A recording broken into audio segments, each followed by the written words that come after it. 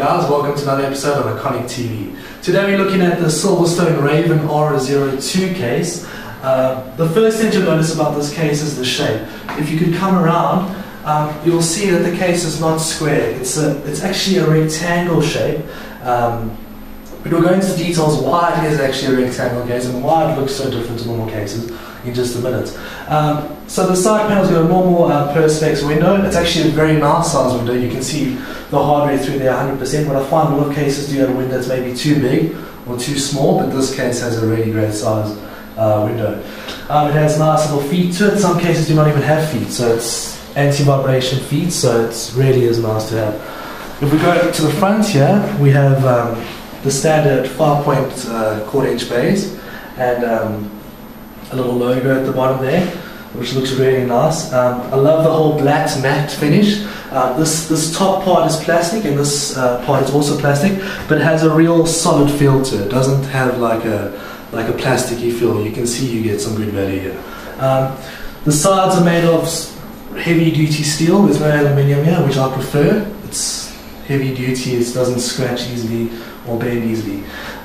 If we can come over the top here, this is where all the air would be coming out, and we'll talk about that just now, but it's got a really nice design to it, I feel. The whole, like a bullet kind of look to it, it's really good looking.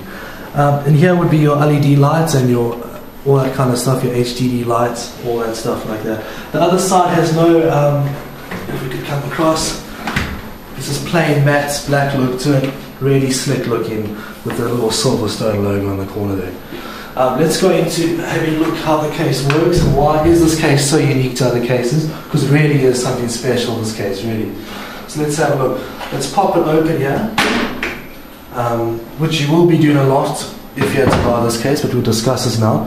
What we did do is that we built the whole, we didn't build the whole machine, we just built the board into the machine to give you an indication of how the cooling in this case works. It's unique and how it works, so we felt that we needed to put the machine there to indicate that. If you can see immediately, the way the board is, it's not the normal, with the board facing this way, it's 90 degrees facing straight up. How that works is that these three 180mm fans, I repeat, 180mm fans are pushing air up.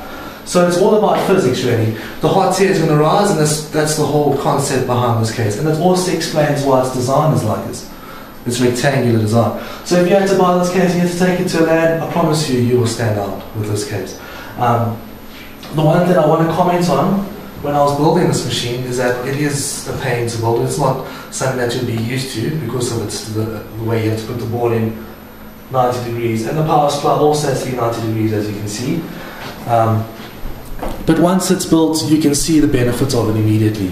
And what's going to happen here is that when your graphics cards are slotted in there, the heat's going to come through the cards and disperse through the exhaust fan of the graphics card. And the same with the processor. The heat's going to come through here. We have the fans going to suck it in through there and then out right through. Can you see? And this fan is placed perfectly for the disperse of heat. It's actually really is effective if you looked at it right now. I mean, I've never seen a case like this besides the Silverstone. But I just want to comment on a few things I do dislike about this case. It only has space for 3 hard drives. That's 3.5-inch hard drives. I'm going to talk about solid-state drives now. So if you want to have a lot of drives in your case, then this is not the case for you.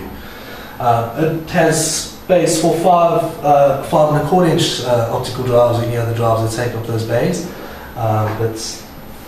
So that is also fine. I don't understand why they didn't maybe make 3 optical drive places and maybe 2 extra hard drive bays, but that's the design that they chose to go with.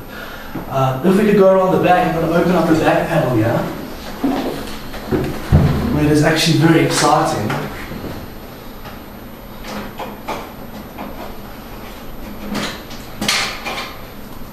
So if you're running the solid state drive as your primary drive and you're looking at this case, this is definitely the case to get.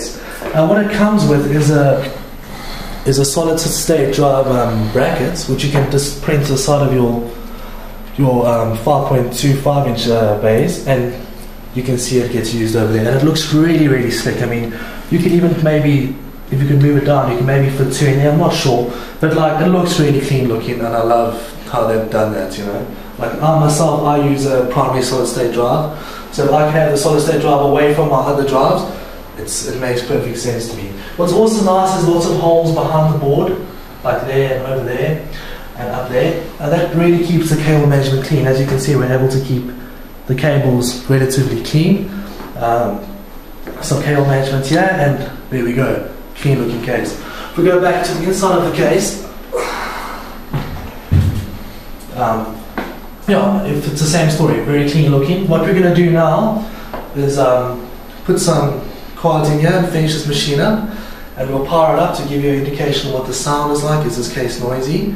And all that other good stuff. Here's the Raven R02 set up, built. I just wanted to give you guys an indication of what the sound is like and how does it look. So let's have a look.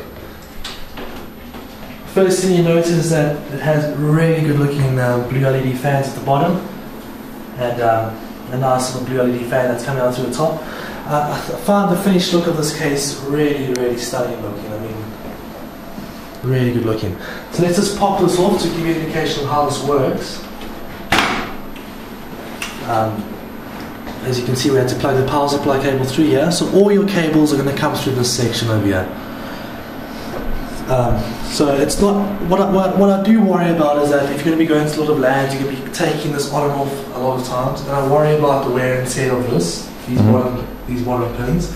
See that they're not steel and they're plastic. So you need to take into account if you're going to a lot of lands and you think you're going to be taking your machine everywhere. Remember, every single time you put your machine down, you're going to have to clip this off and then clip that on again. So that's one thing to take into account. But I really do love the finished look of this case. The fans, if I can just be quiet for a second, you can hear are relatively silent. It's not bad at all. What we are missing, we got this straight from the factory, and it really is, it's missing the fan controllers. Each fan has their own controller here, but we're missing those buttons unfortunately. So it could be set to highest or it could be set to lowest. So we don't really know, but whatever setting is on, it's not really that loud, and it really is a pretty impressive looking case. If you're looking at buying this case, it retails for 1,669 Rand on our website. So it's really, I would recommend this as a good buy.